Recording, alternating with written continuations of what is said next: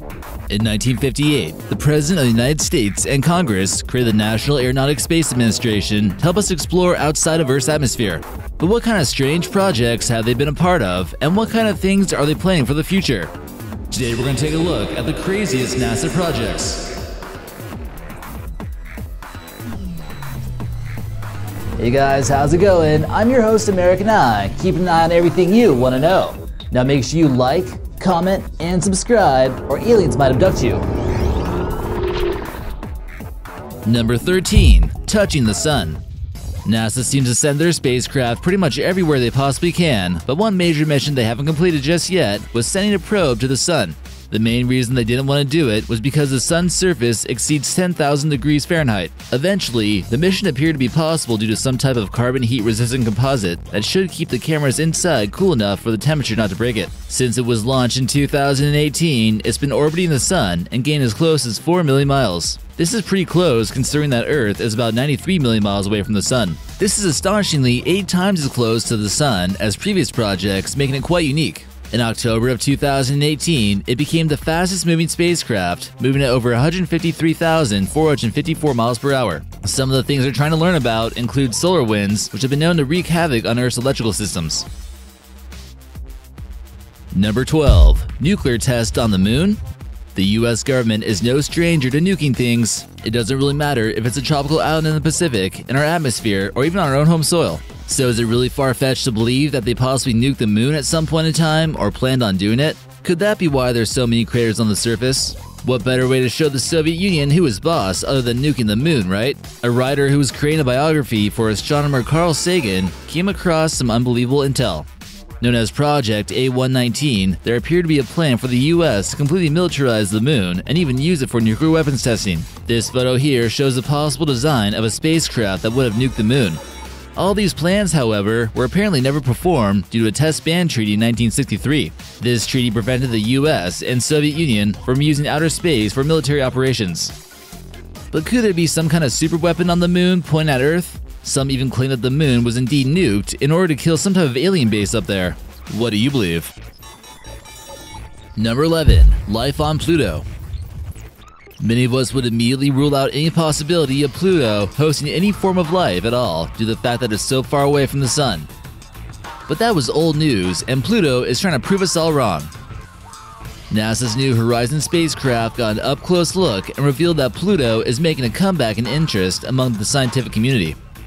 Revealed that there was actually ice mountains, smooth plains, methane dunes, an atmosphere, and most likely an underground ocean. Astrobiologist David Grinspoon clings on to hope and says that life on Pluto is possible, but right now it's speculative. The main problem with finding out what's going on there is the fact that it's so far away. Number 10. Onboard recycling.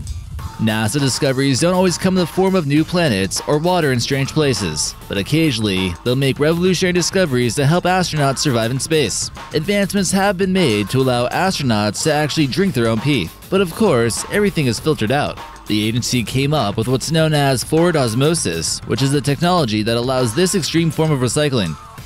Urine filters require tons of electricity to function, but in the end, it's one heck of a feat of engineering. It apparently still tastes kind of sugary and sweet, so drink up. Number 9. The Titan Mare Explorer. Imagine if you had the chance to sail the seas on an entirely different planet. We've heard about Saturn's moon before, Titan, which has an ocean of liquid methane, and NASA was trying to find a way to get a boat on it. It would be a revolutionary seafaring expedition, which would also help conclude theories about there possibly being life there. However, the project was abandoned and would have cost about $500 million to launch. What would they find there? The opportunity for a future launch looks shaky at best, but scientists are hoping to improve the various electrical components beforehand. The seas on Titan are like nothing we know of on Earth, and if alien life existed there, they would be shockingly different from humans. Number 8. The Lunar Walking Suit. NASA spent a lot of time trying to prepare people for the lack of gravity that they were about to experience. One of the more interesting ways that they do this is by using what's known as a reduced gravity walking simulator. This is definitely one of the more interesting vintage photos in their archives. In the suit, they can measure the physiological effects of reduced gravity while walking, running, and jumping. But how the heck does this guy manage to walk on the side of a wall? Number 7. Asteroid miners. Asteroids, those things floating around in space for no good apparent reason, could turn into bugs for humans in the future. Many of these are found in our solar system and could also cause the destruction of Earth. But that doesn't mean they aren't extremely valuable. There are many rare elements found in them such as platinum, gold, rhodium, and palladium. This would be a new type of gold rush since these metals are not only visually pleasing but also play an important role in filtering exhaust from automobiles. Also, deep space industries believe that asteroids can be turned into fueling areas for spaceships and people in the future. There's even some water on these things too. Private organizations considering this method of getting extremely rich include Kepler Energy, Space Engineering, and Planetary Resources, all privately owned. They estimate that one asteroid called Antares could bring in $1.25 trillion in profit, but some estimate as much as $3 trillion. That's trillion with a T. This photo here shows an artist's illustration of what the operation might look like. It would also certainly be a complicated process and expensive one at that. Many companies and NASA believe that it will be a success in 2023. Number 6. NASA-funded weather balloons. Weather balloons have been a convenient way for scientists to explore Antarctica. No need to trek through all the giant ice storms or get attacked by penguins. Scientists set up base at McMurdo Station and let off 18 weather balloons during Antarctica's summer in January 2016. These instruments give us a bird's-eye view and help NASA study lost particles from radiation belts near the South Pole. This should help us better predict weather and further natural disasters. Or is that what they want us to think? They'd also capture some cool photos. Number 5. DART mission. What if a massive asteroid was barreling towards Earth?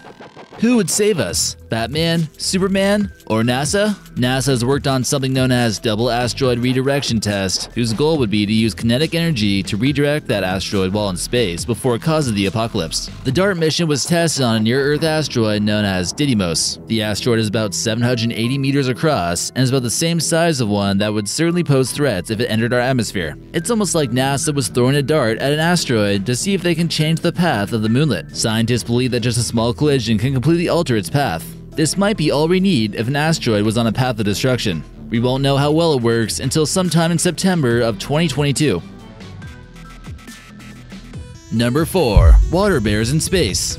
It almost sounds like some kind of horrifying sci-fi film, but it's all too real. Monkeys and dogs certainly aren't the only organisms sent into space. Besides cats and rabbits, scientists got together and sent an extremophile known as a tardigrade or water bear into space. What's interesting about this experiment is that it proves that some organisms are tough enough to survive the conditions of space naturally with no protection.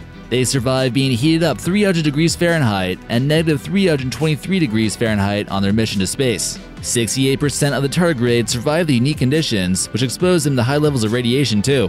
This makes you wonder if these microorganisms are truly from outer space. Number 3. Hello from Earth. Sometimes we send things into space in hope of communicating with other forms of life in the universe. Hello from Earth is an interstellar radio message that is sent using NASA's Deep Space Station. Will ET ever respond to our text messages? If possible inhabitants of Gliese 581d contain a radio receiver and an ability to read binary code, they'll get a series of text messages from Australia. This certainly isn't your average text message and it'll take 20 years to get there. Gliese 581 is the closest Earth-like planet that we know about, but maybe we should stay away? If there are other aliens in this universe, who knows how advanced they are, and hopefully they won't enslave us. Number 2. Europa Valkyrie Project.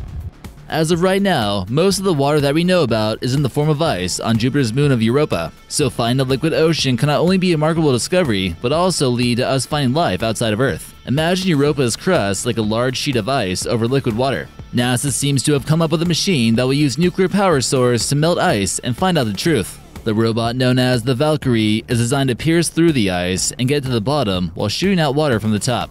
Some believe the project will be ready to head to the icy moon sometime by the year 2022. It was actually tested out in Alaska and worked pretty well. Although more advancements are needed to actually explore this body of water, scientists seem to think that this is a possible place where bacterial life could thrive. And number 1. Fuelless Particle Accelerator. Some people believe that NASA already has the technology to take ET home, and that NASA is really just a smokescreen for a much more advanced government agency. While others would argue that NASA doesn't have the technology to make it to the moon. Whatever the case may be, some interesting articles have come out recently about an engine that uses a particle accelerator that can move up to 99% the speed of light. Its design is known as the helical engine, which would push a particle accelerator back and forth along a helix. The mass would increase forwards and decrease when it bounces backwards. The design comes from a NASA researcher, David Burns, who claims that it's definitely worth a shot, even if it doesn't work. Before a prototype gets constructed, David also noted that the engine would have to be 656 feet long by 39 feet wide in order for it to work. That would be about the size of the Plaza Hotel in Las Vegas going airborne. Not an easy task, but maybe someday. Whoa, now that was a cool video. Make sure you guys like, comment, and subscribe, and we'll see you next time.